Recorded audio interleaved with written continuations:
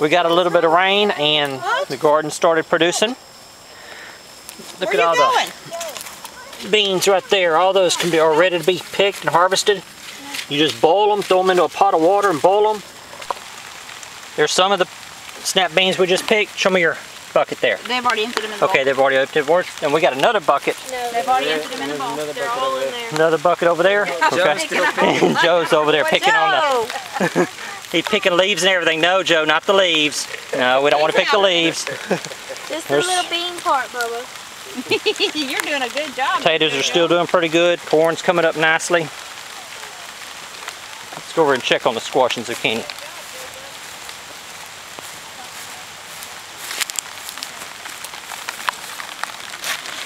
Yep, we're going to give that squash just a couple of more days. Let it develop a little bit more. Yeah, that zucchini's ready to pick right there. That's perfect. Let me get my knife out. We'll go ahead and pick both of them. Here, take the camera. Is it recording? Yeah, it's recording. With the zucchini, you just take down there. You've got to be real careful not to damage the plant.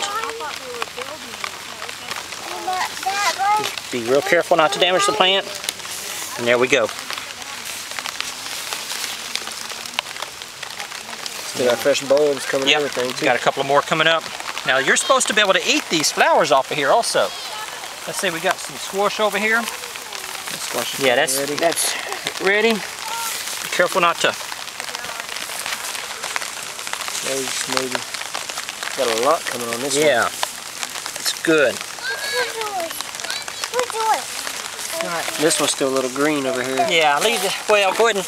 That's all right. See what it is whenever it's green like that, it probably cross-pollinated with a zucchini. So it's fine. And whenever they cross-pollinate with a zucchini, then a lot of times they'll turn green. Or if the zucchini cross-pollinates with a squash, it'll turn a little bit yellow. That's perfectly fine. There's nothing wrong with that. And all this rain has brought more squash plants up. These still over here, just a very few. Here. But it may be a little bit of time. Go bring these to your nana. Whoop. Bring that to your nana.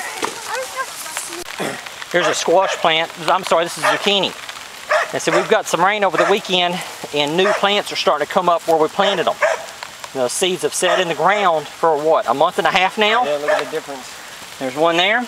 That's what, I think that's squash, Look at the difference in the plants that squash. Came up initially. And then these here are the ones that came up right after we planted. So the harvest will be spread out a little bit, which will be good. All Christy's doing is snapping the ends of them off.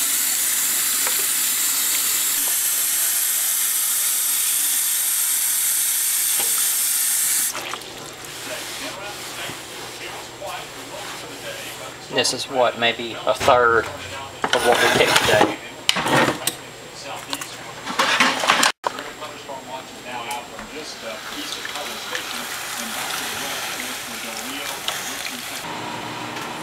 Let's say this was some type of end of society event and you had your garden and you're probably saying, well, you're not going to have fresh water to wash the stuff off with and then to cook with. Well, you really don't need a lot of fresh water. You just need it to be somewhat clean. Get the dirt out of it, get the mosquito larvae out of it, stuff like that.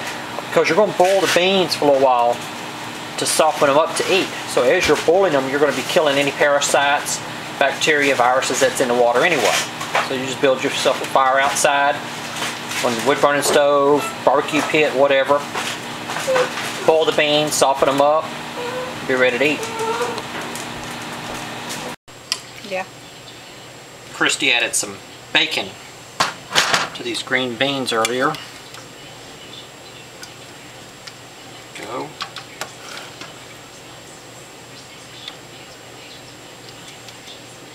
Fresh snap beans right out of the garden. Just add a little bit of salt, a little bit of pepper. Season them so that they taste good. My little hot pocket on the side, but oh well.